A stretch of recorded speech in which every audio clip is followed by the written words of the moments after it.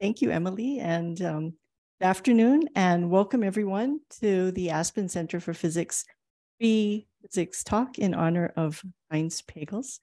To introduce today's speaker, perhaps I can begin by remarking that as humans, we make maps to situate ourselves in the world, know where we are and where we're going. Some maps are spatial, like Google Maps. Others are maps in time, like calendars or timelines. Mapping the night sky, the cosmos, is a time-honored tradition in astrophysics for the same reasons. It helps us situate ourselves within the entire cosmos. It helps us understand some important questions like, where did we come from? Where are we going? What is the universe made of? And how and why is the universe expanding? Today's speaker will tell us about an exciting frontier project to map the universe in 4 dimensions, in space and time, in order to investigate these questions. Our speaker, Arjun Dey, is an astronomer at NOIR Lab, U.S. National Center for Ground-Based Optical and Infrared Astronomy, which is located in Tucson, Arizona. Born in India, Arjun was an undergraduate at Northwestern University, received his PhD in astronomy from UC Berkeley. He's held prestigious fellowships, such as the Hubble Postdoctoral Fellowship, fellowships from the Radcliffe Institute and the Guggenheim Foundation. Please join me in welcoming Arjun.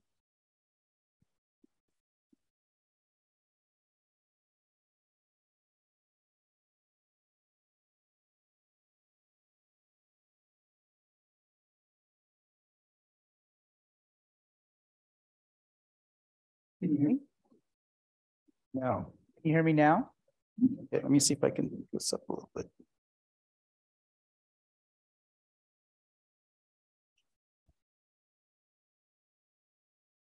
that better?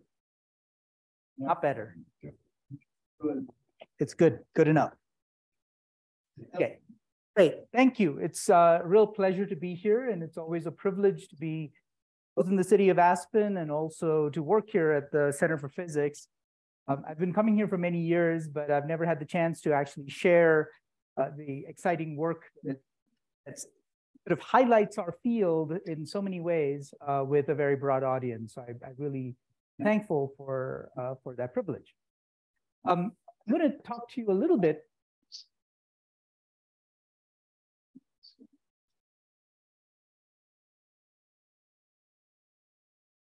There we go. I'm going to start with a little bit of personal history and then tell you a little bit about a scientific discovery that happened over the last century that sort of exemplifies for me how science is actually done and sort of why it's exciting and why it's constantly changing. And I hope that'll help you understand sort of unusual situation that we're in today, where things are really turned around on their head in some ways, and our understanding requires sort of a new influx of people and data and so on to really figure out what's actually going on.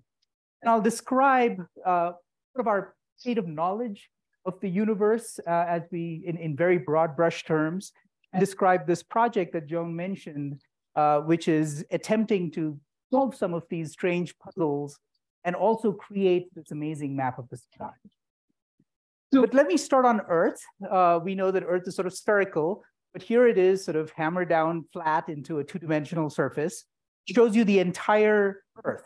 The left part here sort of is the same as the right end there. And there's a problem, of course, in always depicting 3-dimensional structures in a 2-dimensional form. And in fact, there's a very interesting exhibition next door at the Herbert Bayer Center which discusses this issue in some detail. I'm putting this up here not just to tell you about the problems of depicting 3-dimensional structures 2-dimensionally, but also to point out that I was born in India, which you see over there in the middle left, and then emigrated to the US to study astronomy. And that is actually on the other side of the planet from where the US lies. The lines here are roughly separated by about 1 hour of time difference. So that is about a 12.5-hour time difference, which of course makes it complicated to talk to parents and family and so on. But even growing up in India in cities, which are filled with light, you could still see the night sky, at least a long time ago when I was young. And occasionally we would have blackouts. During the blackouts, you'd see the Milky Way in all its glory, stretching from one horizon to the other, entering the ground like a pillar. And it always fascinated me that you could see this cosmos and see it, have the privilege of actually seeing it from our planet. And when I was young, I was given a book called Patrick Moore's Atlas of the Universe. And the thing that really captivated me in there were these pictures of nebulae and the sky and so on. And what's amazing about them is that they look like abstract art, right? They have all these amazing structures. This picture here is of a region in our galactic plane. And it looks like abstract pointillism, but it's actually real. And it's art on sort of this immense, colossal, let's say, astronomical scale. That really fascinated me because, I mean, you're not only seeing this in the sky, it's also timeless in a way. You're seeing a little snapshot because light has a finite travel time. You're usually seeing things as they were, like our sun, several minutes ago, or the nearest galaxies, more than 2 million years ago, etc. You're seeing these objects, these art objects, if you will, in historical context. And that always fascinated me. So this led me to sort of building telescopes because I wanted to see them with my own eyeballs rather than in a book, and then into a career in astronomy. But humans have been looking at the sky and telling stories about it literally since we were ever able to. And eventually, when we could put them down in books and so on, we used to do that. And from these maps that we would make, we would notice that some objects would move, others would not. And from the moving objects, which were the sun, the moon, the planets around us, we developed fairly complex stories about the way the universe is structured. The picture on the left here is an armillary sphere, which represented Ptolemaic cosmogony, which had the Earth at the center. You can see it's very complicated. It has all kinds of little gears and circles and spheres that move around. It wasn't until we realized that the heliocentric model with the sun at the center, all the motions of the planets are much more easily explainable. You end up with a much more simple, elegant form for how to explain the movements in the solar system. And this aspect of it, this idea of finding sort of the elegant underlying solutions has sort of driven physics from the earliest days. I mean, astronomy, of course, is the oldest science, and yet we're finding we know very little. In addition to mapping the positions of objects, we also realized that light from these objects actually contained a lot of information. So here's a picture of Newton, splitting sunlight with a prism, and he noticed that there were colors inside what looked like white light. And we've noticed that even if you look with the most modern instruments in great detail, here's a spectrum of the sun, and you read this from top right, down like you would a book. It goes from red to blue on the bottom right. It has all kinds of little dark structures, and that's light that's absorbed out of the solar atmosphere, out of the solar radiance, and it's a fingerprint of all the elements that are in the sun's atmosphere. And so this was a very powerful tool for understanding what lay in the stars. Cecilia Payne-Gaposchkin in about 1925 was able to interpret this and tell us that stars, including our sun, were mostly made of hydrogen. This was not something that was obvious. People thought that it was made of stuff that was, like stuff that's on Earth. So this sort of was a founding moment of making spectroscopy a really important tool for exploring the universe. Photography was the next revolution that came along, actually that predated Cecilia Payne-Gaposchkin's work. But in the 1850s or so, we started taking the first pictures of astronomical objects. And Henrietta Leavitt at Harvard College Observatory found that you could actually tell the distances to stars based on the way in which they vary. And this was a very foundational discovery in astronomy simply because it allowed us to measure distances to distant objects and tell that these spiral nebulae and so on actually lay outside of our own galaxy, that they were really at very large distances. And so combined with photography, when we recorded the light of these distant galaxies on photographic plates, we were able to measure how fast these galaxies were moving towards or away from us. And we found that the bulk of them, this was done by work by Vesto Slipher very painstakingly, each of these little photographic plates was exposed night after night after lining up the telescope perfectly. Each of these spectra showed that most of the objects in the universe, most of these spiral nebulae, were actually flying away from us. And they were receding from us at very high velocities. And because of the measurements of Henrietta Leavitt, or essentially the work that she had pioneered, people were able to measure distances to these same galaxies. And they found that as you went to further and further galaxies, they were moving away faster and faster from us. And so Edwin Hubble, shown there on the left, and George Lemaitre realized that, well, they used their imagination to realize that this was not simply because we were in the universe and socially unacceptable and all the galaxies were zipping away faster and faster, but that space itself was expanding, and this was the discovery of the expanding universe. And that was a crazy idea, and it still is a crazy idea, that all of space is somehow becoming more and more space being created, space is expanding, this whole fabric that we live on is expanding. And it's doing so in a very proportional way. Of course, light takes a finite amount of time to travel from distant galaxies to us. And so any galaxy we see, like I mentioned before, we're seeing as it was at a certain time in the past. So for example, a galaxy that's 1 billion light years ago, light years away, is seen today as it was 1 billion years ago. That's 2 billion light years away is seen as it was 2 billion years ago, and so on. And the one that's 2 billion years ago, light years away, is moving twice as fast away from us as the one that's moving, that's only 1 billion light years away, and so on and so forth. The reason I think this is such an interesting way that science happens is because we live in what we perceive as a static universe. We look up at the sky, it's the same every night, and we don't understand that it's constantly changing in this way. And so this is sort of a continuous cycle of how science works. There's some curiosity, human curiosity, that drives a set of questions. We then go out and explore that phenomenon in some way, better and better instruments, we make better and better measurements, and then we see patterns emerging. And then from those patterns, you have to use some high degree of imagination to explain those patterns, and that's what we call understanding. In this case, it was the expanding universe. It could be something else in the future. That understanding itself is somewhat transitory, right? It only lasts until we make a new measurement that breaks that law or breaks that understanding, or if somebody else comes along and asks the next question, which leads us to go back to the first part, which is curiosity, and the cycle begins again. It's a very human endeavor, and understanding in some sense is continuous. It's like a child that's constantly asking why, right? I mean, you can never stop asking why. And after a while, we should never stop asking why, because it always results in a more interesting question and a more interesting project that we could do to understand our surroundings better. Of course, understanding is not always the most relaxing thing. He's been depressed. All of a sudden, he can't do anything. Why are you depressed, Alvy? Tell Dr. Flicker. It's something he read. Something you read, huh? The universe is expanding. The universe is expanding? Well, the universe is everything, and if it's expanding, someday it will break apart, and that will be the end of everything. What is that your business? He stopped doing his homework. What's the point? What has the universe got to do with it? You're here in Brooklyn. Brooklyn is not expanding.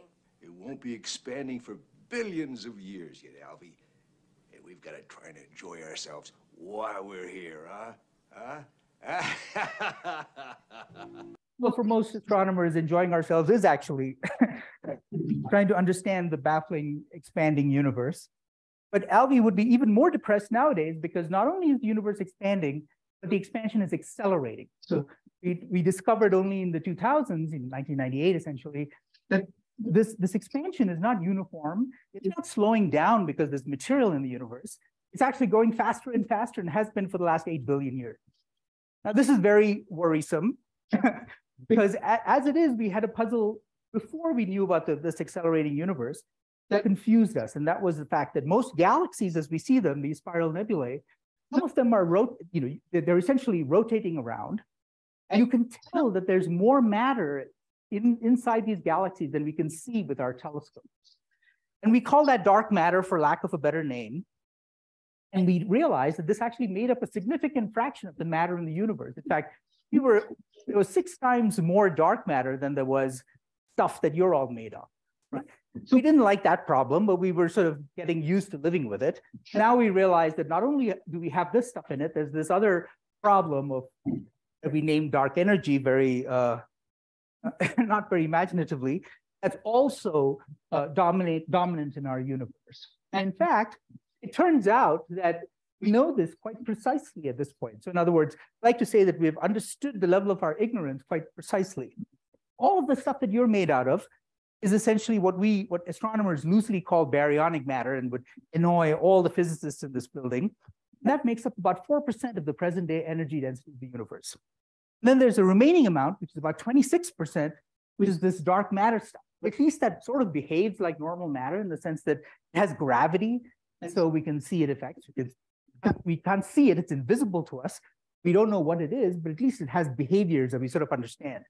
And then there's this dark energy stuff, which has the opposite effect, right? It behaves like a negative gravity. It's like a pressure that's pushing everything apart even faster and faster. And in old maps, we would write, here there be dragons, right? Hickson Draconis, but unfortunately now 96% of this map is filled with that stuff. So just to reiterate, we have stuff that we know something about, like this caffeine molecule, very important for physics. And it's made up of protons, neutrons, electrons, quarks, et cetera, that makes up pretty much everything that we can see, from martinis to Mahatma Gandhi. So essentially everything that we can touch, feel, hear, experience, interact with in some way is made up of stuff we have a very good understanding of. There are people in this building that could tell you way more about the way in which this matter is constituted and its peculiar properties. But all of that is 4% of the energy density of the universe. And so if I take dark matter and dark energy, that adds up to something like 95 to 96% of stuff that we don't know about. Okay, so astronomy is the oldest science. And it's rather disconcerting that after thousands of years, we're in this state where our understanding lacks a lot. But it is still a science that's driven by discovery and exploration. There's one experiment that was done. We live inside it, creation of the universe. And we can't go out and really do experiments on a tabletop the way physicists do. We have to actually just observe and see what's out there. And that's been a tried and true method of doing astronomy. And this is what we're going to try and do now. We observe and learn what's out there. We try and measure it with the best equipment we can build and characterize it as precisely as we can. Then we try and create a physical model which explains what we see, which then hopefully can be used for prediction. So in other words, if we see some new phenomenon, we say, aha, it fits perfectly in this model. Or here, we should go out and look for this particular phenomenon because it should be there because of our model. And every now and then, we stumble across amazing truths like the accelerating universe or the expanding universe before then, or dark matter. Nevertheless, even though I've told you that our ignorance is known quite precisely, we actually do know a lot about the universe. So here's a picture. It's very confusing, and I don't expect you to read all the things on here, but it's essentially a timeline that starts at 0, or the Big Bang, denoted by that little point, and then shows the sort of entire history of the universe. And we live on the right end of that diagram at about 13.82 billion years, which is the clock today. The very early universe, there was a sudden phase of expansion that essentially smoothed everything out, but left in place these tiny little perturbations. And those perturbations over time grew in a period of time in the universe, which we can't directly observe. But we know it's there because at a point in time, about 380,000 years after the Big Bang, the universe became transparent light, and photons were able to travel from there to us. So we can see essentially much of this diagram all the way from our vantage point on this right end. We can look back through time until we hit this wall, after which none of our equipment can really see anything beyond that, because essentially, like looking at any of the walls of the room that we are around, there are no windows to look through, really. At that wall, we have a spectacular image of the universe, the entire sky, and we notice that it's incredibly smooth. All that's left are tiny little ripples that are 1 part in 10,000 or so. It's like having a meter high block of completely smooth marble and putting a human hair on it, right? That's the level of variation that you see on the surface. But that variation is essentially where we come from. Right? So those little red spots are places where the universe is a little hotter, and the blue spots are places where the universe is a little cooler. And the reason why the universe is hotter in the red spots is because there's more matter trying to jam itself in there. It's a little more dense. And that density draws in more material, and it eventually forms the first stars and the first galaxies. And those are the seeds from which all the galaxies we see today are born, including our own. So it's not that we're just stardust, we're also, our homes are all in this, whisper of cosmic, this primordial whisper of the Big Bang. So I zoom into that picture, you'll notice that it's not even random. That's very peculiar, but it has a very well understood physical reason. Because of sound waves in this material that have been oscillating back and forth right after this initial expansion. And you can see, here's a little plot, just a little zone in that picture I showed you before, but I can draw circles, which I've drawn by hand, which are about 1 degree across. And you can see that there's structure that's on that scale. And it's that structure that eventually becomes galaxies. 2 more galaxies form at the rims of these bubbles, if you will, than in the middle. And so we expect that structure to be imprinted on the entire galaxy distribution. So, of course, we can see all these galaxies, but if we look at the entire sky, we actually see similar patterns. So this is a map, like I showed you before, of the entire sky. The left edge wraps around to the right edge. And you can see green spots and yellow spots and dark spots. Green spots are where there are more galaxies, and the dark spots are where there are fewer galaxies. And what you see is this rippled, mottled structure, which essentially reflects what you saw in the microwave background in this primordial picture from 380,000 years after the Big Bang. So even after 13.8 billion years of history, this stuff is still visible in the sky. And so we want to use that to map out the whole history of expansion of the universe. Okay, so how do we do that? We have a structure, these bubbles, of which we know the exact size. It's always nice to know the exact size of something because then you can measure all kinds of dimensions using trigonometry. For example, if I know the size of the chair, I know that a chair is all the way back to the room and they might go out to infinity, let's say. If I knew the exact size of the chair, I could look at the angle that the chair subtends as I go back further and further. And so I can determine the distance to any particular chair simply because I know the size. And that's sort of depicted here. On the top picture, I have a standard ruler. That ruler is not changing in size, but because it's further away, the angle that it subtends decreases and I can measure the distance to the ruler. If space was different somehow, that information is encapsulated in my measurements of this ruler. And it doesn't matter, it doesn't have to be a ruler, it could be the edges of these bubbles, for instance, which is what we're trying to use.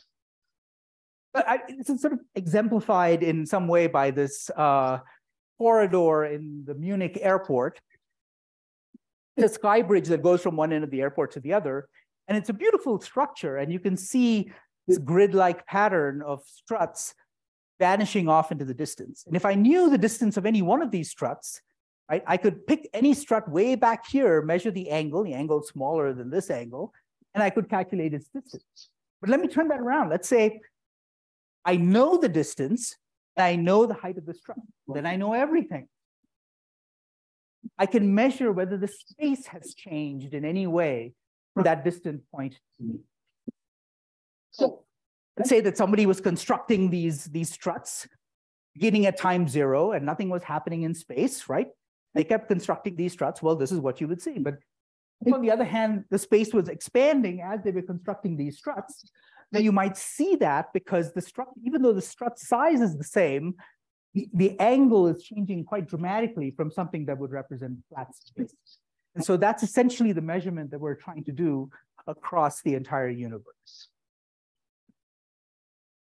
So take that technique, and we want to find out how the galaxies are distributed in space and measure the structure accurately enough this bubble-like structure back in time and reconstruct how the universe expanded with time. And so the first thing we have to do in order to do that is to figure out where all the galaxies are that we can actually measure, because we can't see the dark matter, we can't see the dark energy. All we have to go on are these galaxies that are tiny points of light in the sky. We started doing this using telescopes at Kitt Peak and in Chile, Cerro Tololo. And it's not a bad place, your office to be there. They're wonderful places to go visit and work at. And we essentially used cameras to take pictures of the sky. So here's one of them. This is a camera that was used at the Blanco telescope. It's essentially a CCD camera. It's about that big. And each of these is a CCD, just like you have in your, at least the previous generation of instant cameras.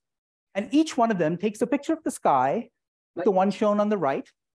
It's about the size of your thumb held at arm's length, right? So you get a little picture of the sky and that little piece of your fingernail, of your thumbnail, any time you point the telescope and take a picture. So you do this across as much of the sky as you can. Here's that same plot of the entire sky. This little red dot, that's the size of that little camera on the sky. And so we construct by taking millions of pictures, nearly 250,000 pictures across the sky, you reconstruct what the sky looks like. And that's that picture I showed you before, showing the galaxy distribution that was essentially constructed by counting galaxies in each of those pictures that we took of the sky. So the amazing thing about doing it this way, though, with a big telescope, is that not only do you get this overall view of the sky, any little tiny piece of the sky has the resolution to see all the structure that's in, much of the structure that's in it.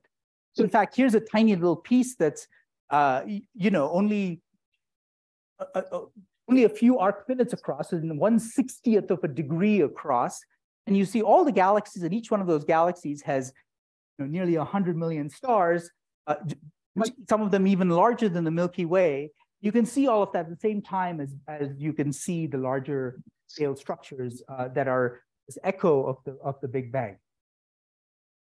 And since we did this all on taxpayer money, thank you.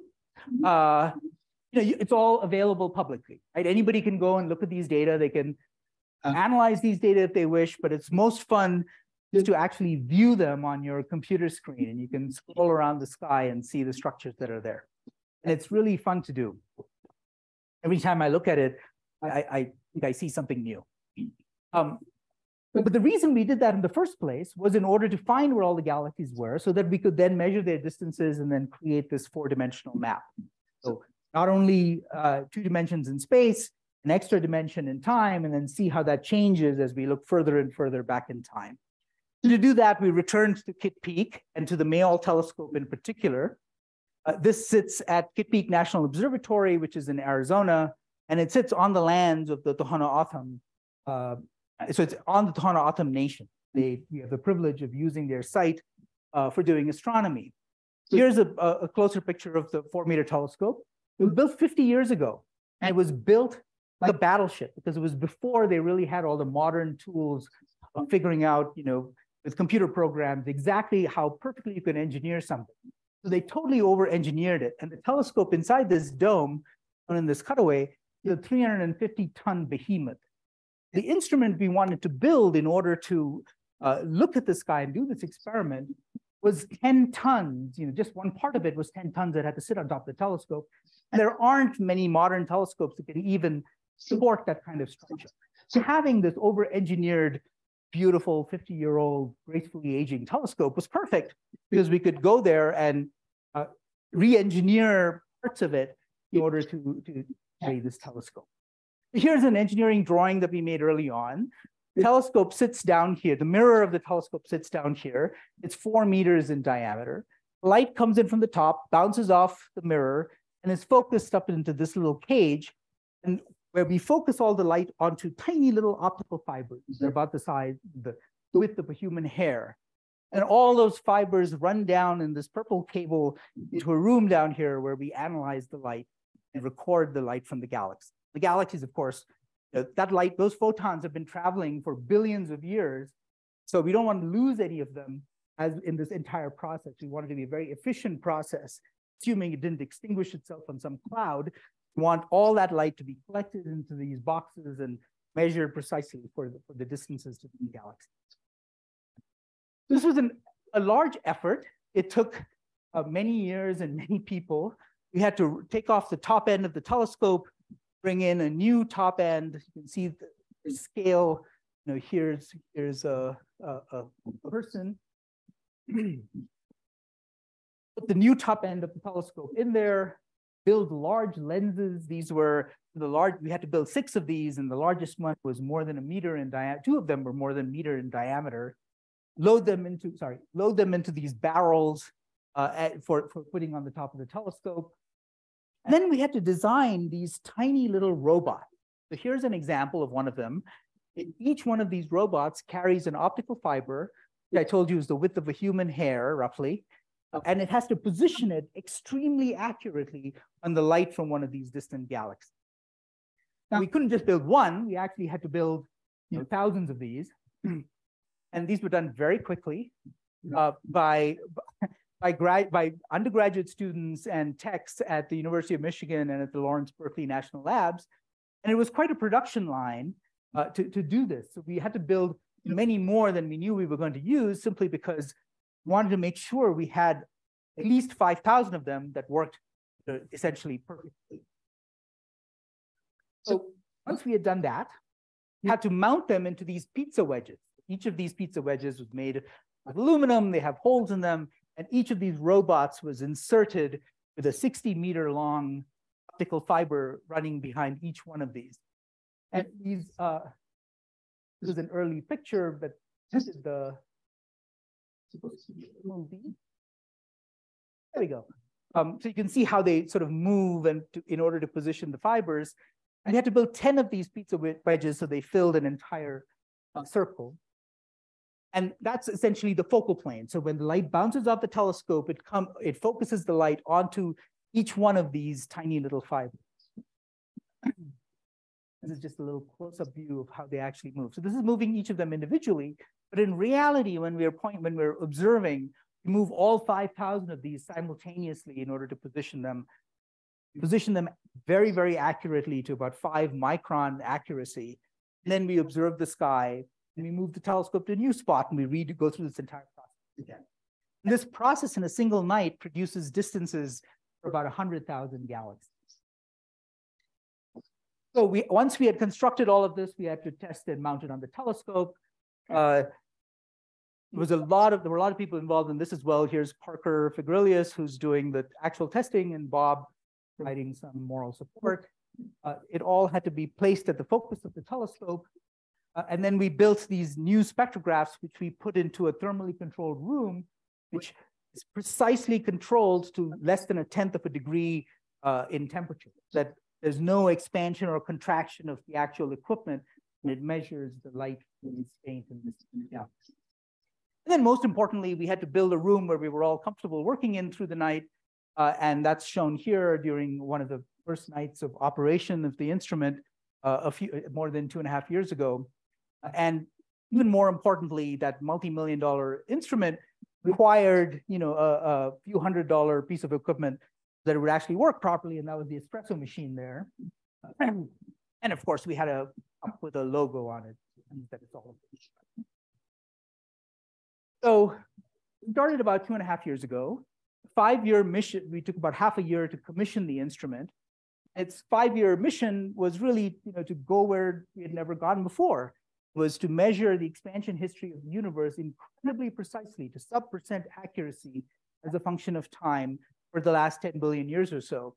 And also to see how this web, this pattern of bubbles in the sky changes with time over the last 10 billion years. To do that, we needed to observe about 30 million galaxies and about 10 million stars and cover about 1/3 of the sky. And so the last 2 years, we've been doing this every night at Kitt Peak. It runs almost automatically, but we do have people there for the safety of the equipment and the telescope. This is a movie of a single night taken by Pete Marenfeld, who works at Morlab. And it's a moonlit night, which is why you can see the light coming in through the shutter. The telescope, points at looks like the motion is almost continuous, but it's actually stopping, observing, then moving, stopping, observing, moving, stopping, observing, and so on. And it does this all night long until dawn, essentially. And you'll see here in a minute, the sky will start to get even brighter. The sun will come up, and we'll have to close the dome and go to bed. So this project has been remarkably successful. In fact, the instrument is working even more efficiently than we originally planned. And just a few weeks ago, we had our first data release. So similarly to other projects, we like to make our data available because although there's a core group of us interested in this project of mapping the universe, the data in astronomy are useful to an innumerable number of projects. And so there are a lot of people who do projects completely related to the cosmology I talked about study the evolution of stars, they can study the structure of the Milky Way, they can look at nearby galaxies, they can look at how black holes grow in galaxies, all with the same data because data are really good quality and they're all completely analyzed and reduced for these other projects. This is a little picture of the 1% of data that we've received so far. We are at the point of all of these pillars of light. Each one of these is a direction in the sky where we've measured all the positions of the galaxies in 3 dimensions. And so this is only 700,000 galaxies total. And like I said, it represents less than 1% of our total data collection. But you can imagine seeing this eventually, not just in these tiny little beams, but covered across a third of the sky and with 40 million objects. And I think that's our final goal. Our project finishes in about 2026 in terms of observations. And at that point, we'll not only have this very precise measurement about how the universe has changed over time, but also this incredible movie of the sky, right? I mean, this map that you will just be able to, I'm hoping, be able to fly through and see the structures as they emerge from these data.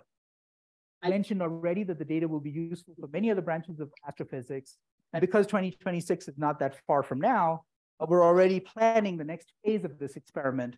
And what we will do, both with the instrument as it exists now, because it's working remarkably well, but also on how to even improve it further, get a better understanding of earlier epochs of dark energy. And that map I showed you where very early few, less than a second of time, was a very rapid expansion of the universe. There are some imprints of that remain in the galaxy distribution that can only be seen if we go to very distant galaxies.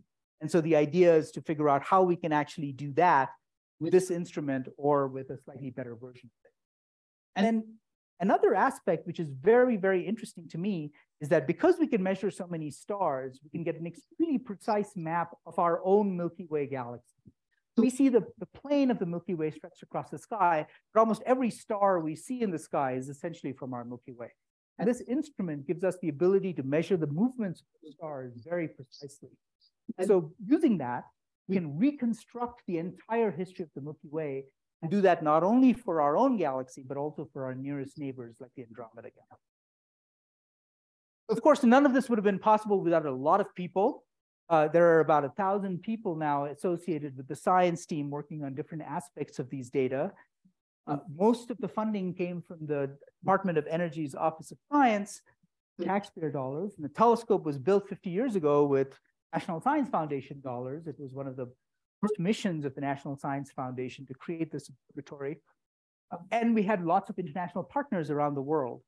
And of course, like I mentioned before, we have this miraculous site that sits on top of a mountain in the Tohono O'odham nation, and we're privileged to be able to use it.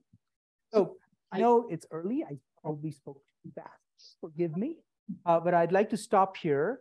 I loved this painting, which I saw next door at the Bayer Center. So if you get a chance to see this exhibition, please do.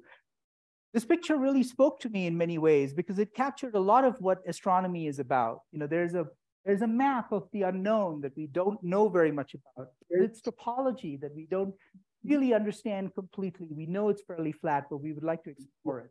For example, is the expansion of the universe over here the same as it is over there, right? I mean, those are measurements that we have never made to the accuracy that this experiment will take us to.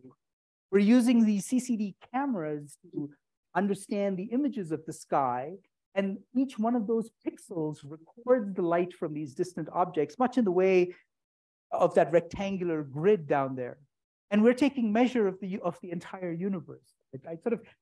There are so many aspects of this picture which has really nothing to do with astronomy that are intimately connected to the nature of our exploration. So thank you, and I'll stop there.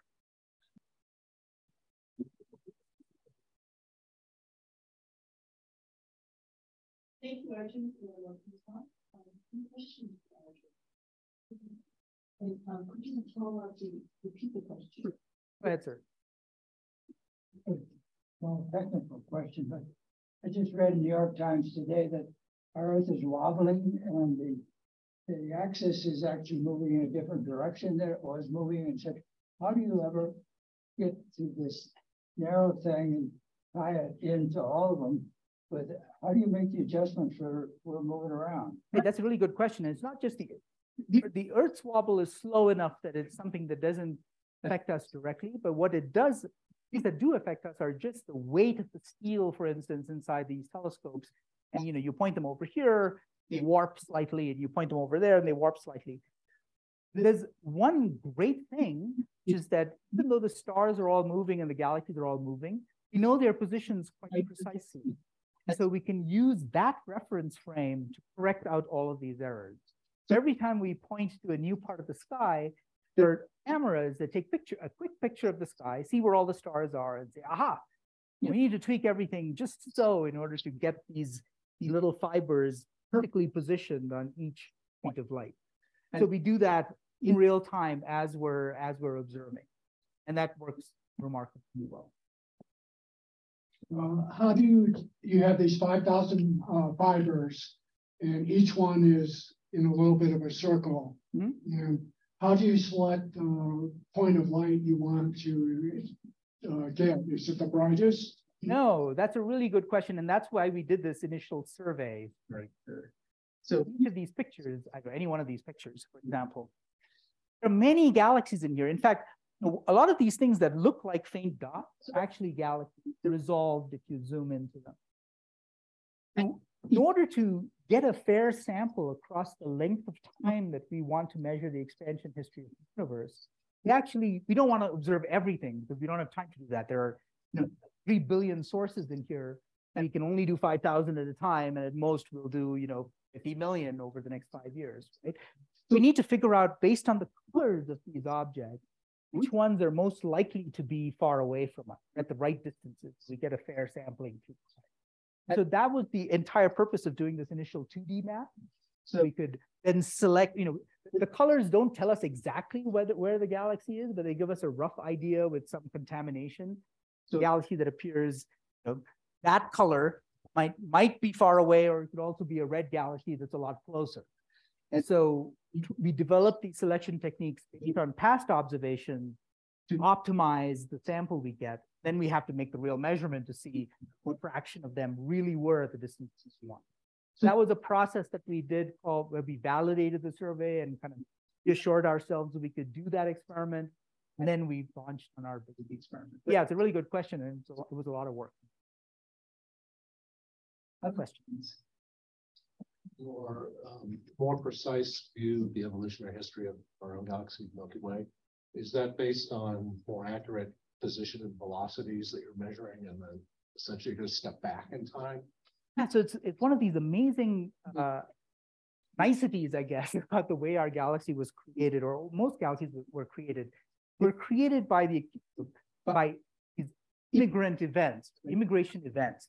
So essentially, from these little tiny fluctuations you see far back in time, those form the seeds of small galaxies everywhere.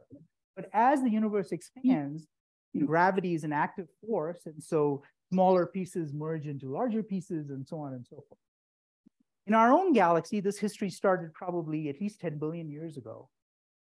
But depending on the orbits of the things that came in to become part of our galaxy, their orbits still hold that fossil record of how they fell in and where they came from. So we have two pieces of evidence. One is the kinematic signature, so that how these stars continue to move through our galaxy, but also a chemical fingerprint, because if all of these stars were born over here, they were all from the Caucasus, right? And the ones that were over here were all from the Urals, and they're distinct DNA phenotypes, if you will, to tell those groups apart. You can get spectra of those objects. So the spectra tell us two things. They tell us the velocities of these objects, and the actual chemical composition of where they were born, and that remains over time. These objects only slowly become mixed into the overall structure of the galaxy. So it's like cultures, still keeping some sense of their culture, even as they come in and merge into the parent object. And we can see that not only in our galaxy, but also in the Andromeda galaxy, with this instrument. So just make sure I understand one part there. So I'll use the wrong metaphor, but in those early bubbles that we see in the cosmic background, there were different chemical compositions that were formed in each bubble as things precipitated out of them. Right. So not at the length of the bubble, but the bubbles are huge. They're 500 billion light years across, essentially. But within those bubbles, little galaxies form. And depending on exactly how each of those galaxies forms, there's sometimes a different element structure that's written into them. So for example, the very small galaxy that's forming with, let's say, a few hundred stars, the first stars that form be quite hot, they blow up in 1 million years, and they spread their processed elements that they've created inside them. They started with hydrogen and helium, but they've created all of these elements up to iron in the periodic table.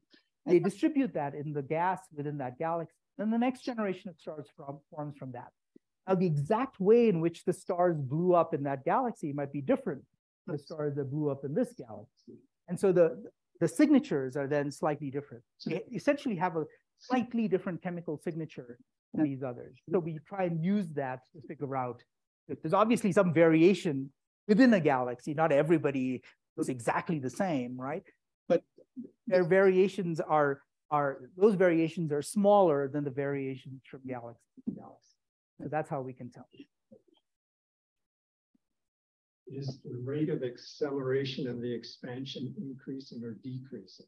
It's increasing as far as we can tell. So the question that we're trying to understand, we don't understand why this is the case. In fact, one thing I didn't mention is that we have an incredibly to a very high level, we can predict the expansion history of the universe, because all of it comes from an integration constant in the Einstein general theory of relativity.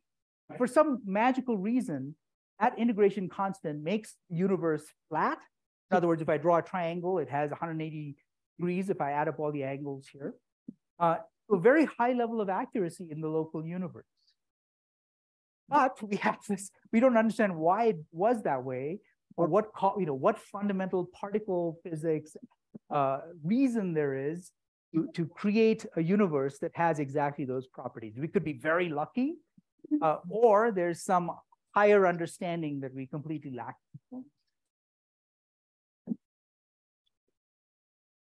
Big Bang singularity, is there such a thing as ground zero?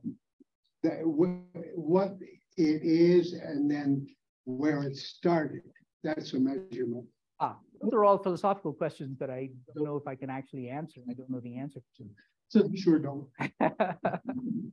I mean, the singularity is something we just understand by extrapolating everything back to zero, right? I mean, we see an expansion, we say, well, it must have started at some point in time, unless it was oscillatory or something.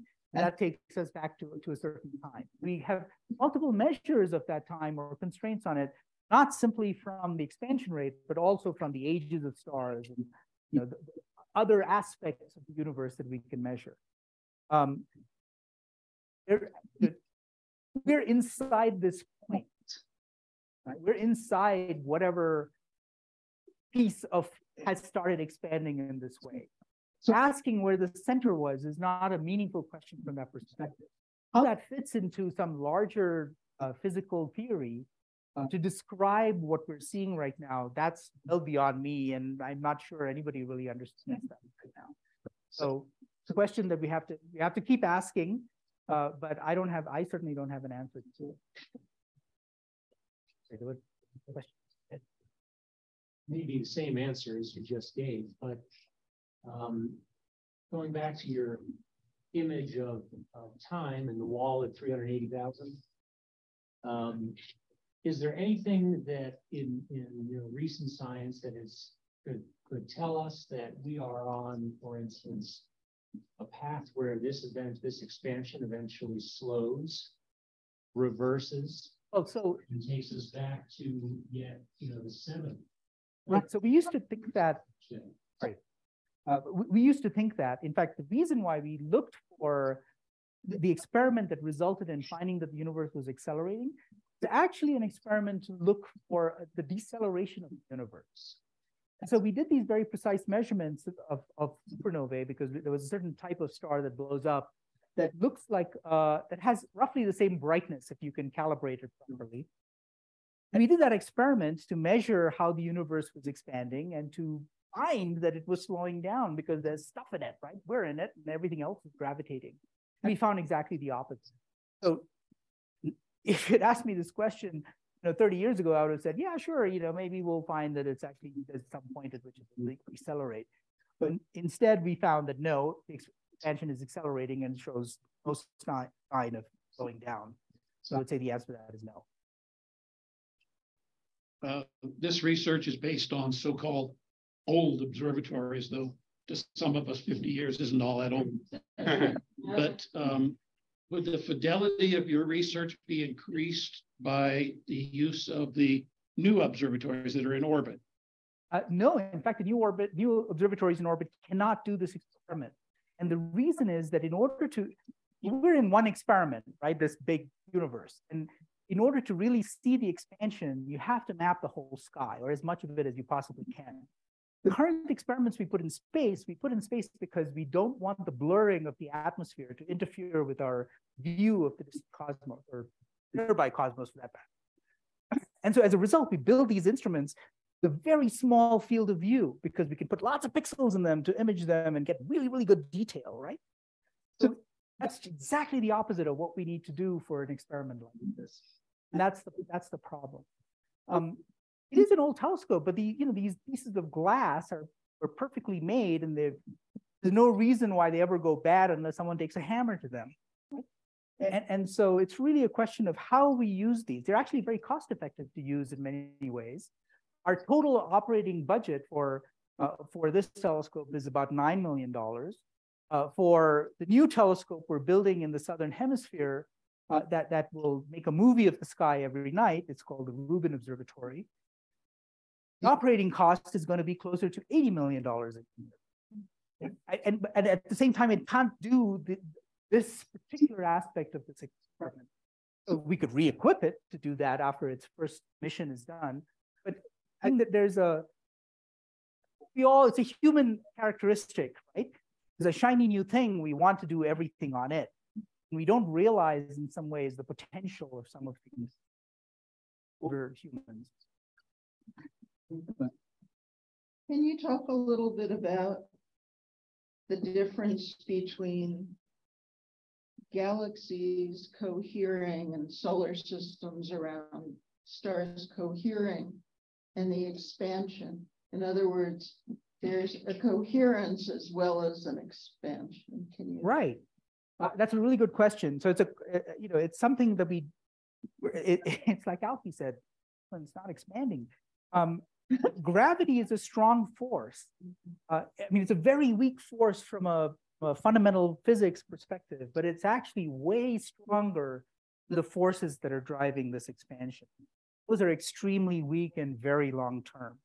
Now, it's possible that billions of years in the future, even our galaxy will start to dissipate the result of these forces. But it's the same reason, for instance, your whole body doesn't just collapse and fall to the ground. It's because the intermolecular forces that are holding the cells together are stronger than the force of gravity.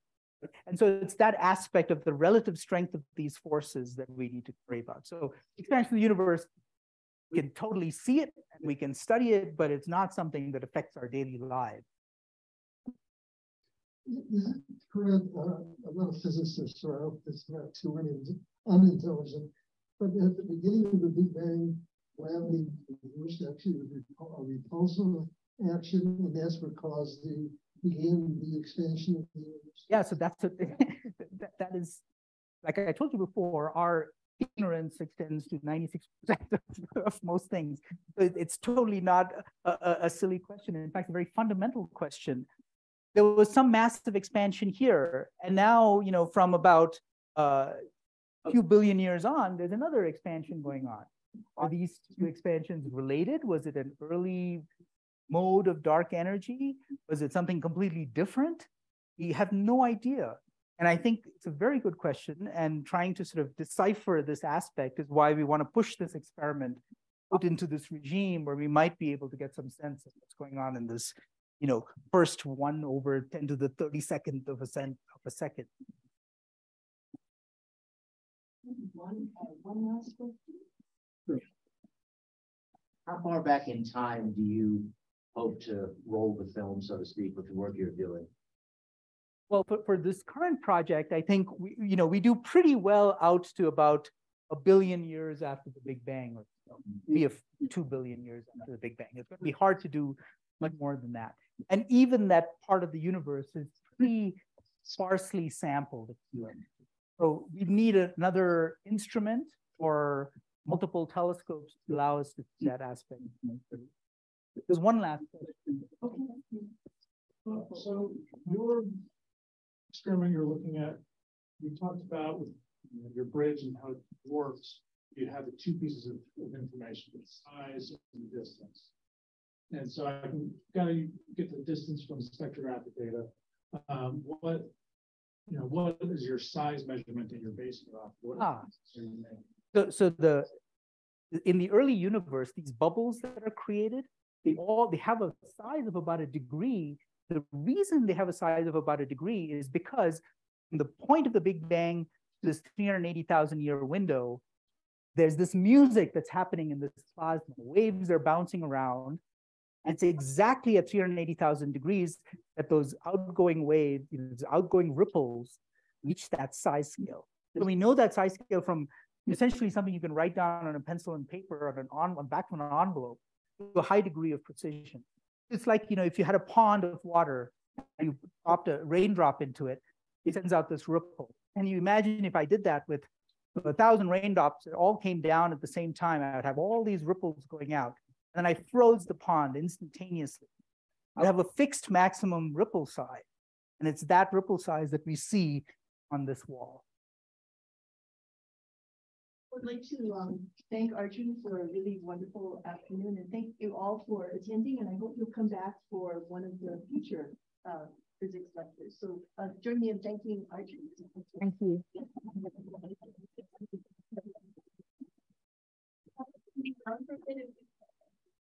Thank you for